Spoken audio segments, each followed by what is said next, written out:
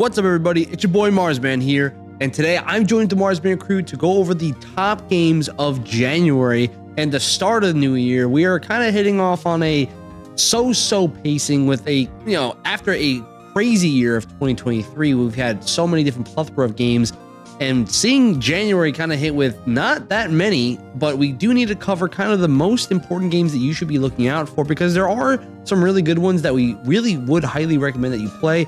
So when I'm looking at the total list, it's not a lot, but there are some that kind of caught my eye right off the bat. And I think when I think one of the key ones, I would say Prince of Persia, The Lost Crown. Prince of Persia obviously being one of the classic series, but they're coming back. I have Arklands. I have Another Code Recollection jumping on the Switch January 19th. Enshrouded, which is based on all next-gen consoles with PS5, Xbox Series X, and PC, dropping January 24th. Then we have Like a Dragon Infinite Wealth, which is going on basically all consoles, and it says January 26th is their official date of release. I think this is another game a lot of people are really interested in. We have Apollo Justice Ace Attorney Trilogy, which is the second grouping of the trilogy that a lot of fans, including myself, have been itching for the kind of remastered version of these games. We have Tekken 8, which is arriving on all next-gen consoles January 26th as well. And then Rugby 24, which is dropping on basically all game consoles except for the Switch on January 30th. And really, what I want us to do in this first part is kind of talk about really the games that we are most interested in playing. And I'm going to go first with Haki. Were there any games you felt like on this list that you're like, hey, I got to play this game and I'm just ready to go into it? So are there any games on this list for you? Yeah, so I picked Prince of Persia. And guys, this is a $50 game. When everyone's charging $70, this one comes in $20 less. So that immediately gives me, gets me a thumbs up. You can go for a deluxe version, $60. It's going to get you a cosmetic skin, as well as an amulet that's going to help you find treasure around the map. I'm going to steer clear of all deluxe versions. I got absolutely scorched with the Battlefield deluxe version. I know Marsman did as well. But if you remember Sands of Time 2003, Ubisoft's OG action-adventure platforming game, it had puzzles throughout that you had to complete. I remember watching my brother play, and then I jumped into it as well and just absolutely fell in love. And it did have very good success. There were sequels from 04 to 09, but we actually haven't seen one in 15 years. So it's been some time. The Lost Crown coming out January 18th. And it seems like they're sticking to, their roots, which I've always said, if you have a game or a series that's successful, make sure you bring the core to it. If you're going to be bringing either another sequel or another game into that series. And this is what it's going to be, an action platforming adventure game. But there's going to be a little bit of a twist. Supposedly it's going to be semi-open world as well. That's what the devs were saying. So we're just going to have to see, what the map design feels like through our playthrough. But there should be some good exploring if it is going to be semi-open world. The combat and the boss fights that I saw on YouTube via people that got early access looked very intriguing. And there was one big thing for me, 20 to 30 hours of gameplay. For a Prince of Persia game, that is pretty significant. So it's going to have meaningful content, though, for that to mean anything. If it's 20 or 30 hours and, it's really not meaningful content that kind of sticks with you, then they're going to have a lot of, Prince of Persia fans kind of pissed off. And Ubisoft, the last, couple games, at least the last Assassin's Creed or last couple Assassin's Creed has kind of been shaky. So it really depends on them coming out with a pretty solid game with no bugs. But if they do that, I think this game is going to be very fun. And it being $50, like I mentioned before, is definitely a thumbs up. Yeah, I mean, Prince of Persia is definitely one of those game series that have been lacking with games coming out. So I'm actually really interested to see how they land when it comes to this reemergence of the game. Now, for me, I think Like a Dragon Infinite Wealth is probably going to be a really hyped game because a lot of people were really interested in the series. Obviously, they've had multiple different games out there, and when you look at Like a Dragon, it was a really different take on how the game is played. I mean, when you think of the older versions of the Yakuza games, a lot of fighting, just like kind of button mashing, beating up people around you. But then Like a Dragon kind of took a right turn and said, hey, we're gonna go kind of like an RPG element and kind of take almost like turn-based, but you're kind of moving around and and you're attacking more like in Persona Tactics or even Mario Rabbids. And they actually came forward and said they revamped the combat system where it's actually closer to those games now, where it's a lot more strategic in the amount of areas that you can attack based on the character you have or the build that you are. And I feel like that it does create kind of more of a, I guess you say, a strategic way of playing it. Because first off, I gotta say the writing is outrageous. It's funny. Like that's kind of part of the appeal for Infinite Wealth, is that it's kind of like your power-ups are like, hey, they made it more about like your job occupation. Like, oh, you're a dish cleaner. All of a sudden now you have all these powers like a dish cleaner, and your ultimate's like get to hit someone with a bar of soap or something. Like, it's just outrageously stupid, but at the same time it's funny. So this is kind of covering not only just those aspects, but expands upon it. And this is the first Yakuza game that ever took place outside of Japan. So this is actually in Hawaii, which is obviously a big change from all the other games before.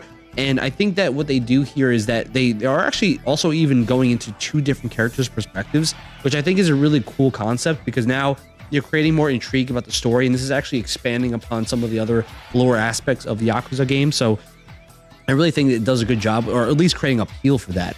And I think what I also liked is that they expanded the amount of customizations you have, whether it's through different job occupations that are way more advanced or bigger. They even created more mini games for you to play. But then on top of that, they created, if you're a fan of The Sims, they created a Sims-like environment with an island where you can kind of customize it any way you want.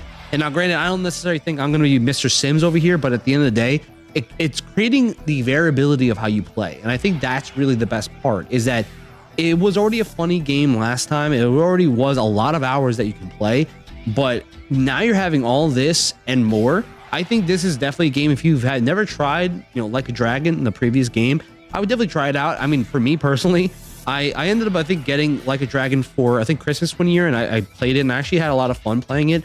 And I remember I just really enjoyed the entire gameplay loop of it, especially because it was just funny. It was like a lot of it was open world kind of. It was funny. It was relatively just easy to play, challenging at times, but most of the time it was pretty straightforward.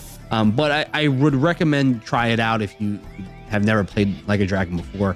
Definitely a fun time. But Angelica, are there any games that you are interested in for this month of January? Yeah, I mean, you guys covered 2 of them, but I'm going to give some quick notes on a couple other ones, excuse me. And Enshrouded is one of them, coming out on PC early access in January 24th. It comes out on console later this year at a later date.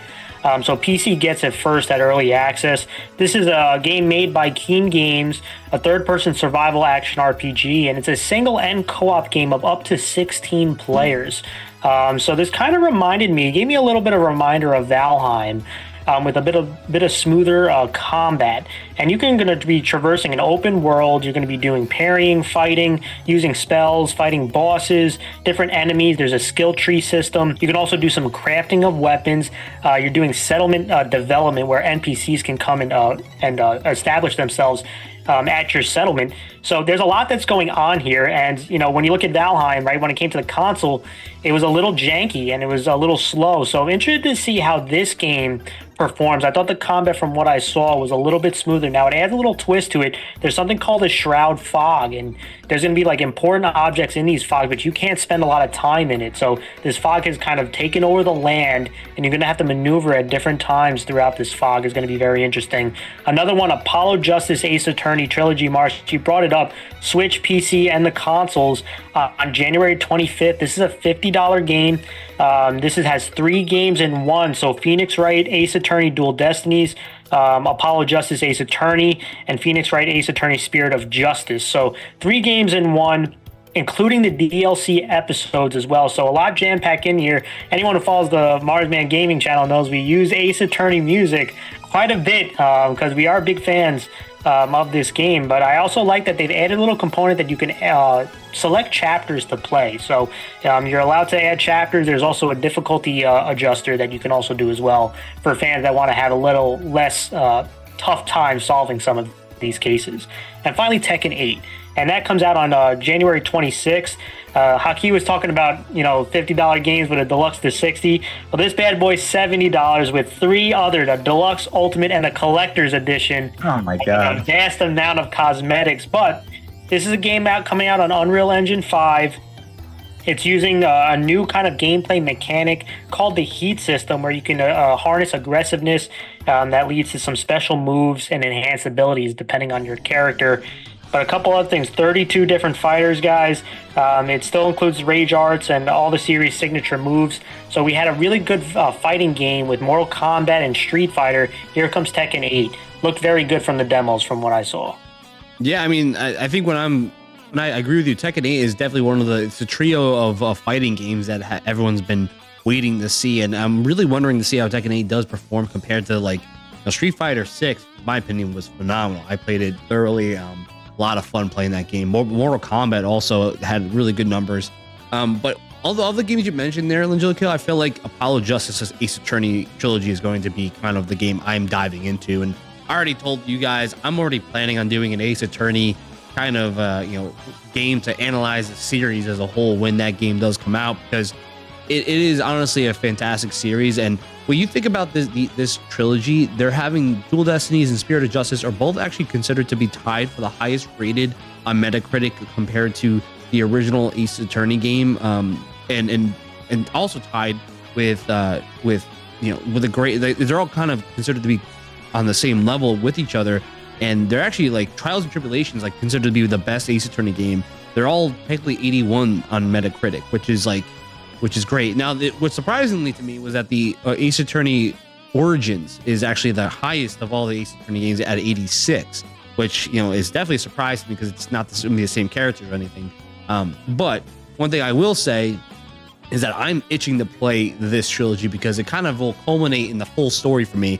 I growing up, I always knew Ace Attorney games, but I never actually got to play them growing up. And I always was a big DS guy, Game Boy Advance guy, but all of a sudden now I start playing them later on in life, and I'm like, these games are phenomenal. Like I missed out on all these years of this, and like Angelica said, I use all these songs all the time. So they're all straight up jam. So I'm excited to play these games. I think it's going to be really fun, really great series to jump into. But I feel like anyone else have anything else to say about these games? Because I feel like I'm excited for January, even though there's not a lot of games compared to last year or compared to 2023, but that has some solid ones. Yeah, I'll make one comment about Prince of Persia. When it first was announced, I was very hesitant, thinking that it might not be too good. Early signs have been pretty positive. Ubisoft has had a bit of a struggle, but they can turn things around, putting a couple good back-to-back games. Avatar was not a bad installment for them. Now, if Prince of Persia comes out pretty good, that's a pretty good back-to-back as Ubisoft goes into the new year. But one thing I'll say is, if you are excited about any of the games we talked about, please let us know what you think in the comments below. And if you like this type of content, make sure you hit that thumbs up and subscribe for more future content. Until next time, is Marsman signing off. Peace out, guys.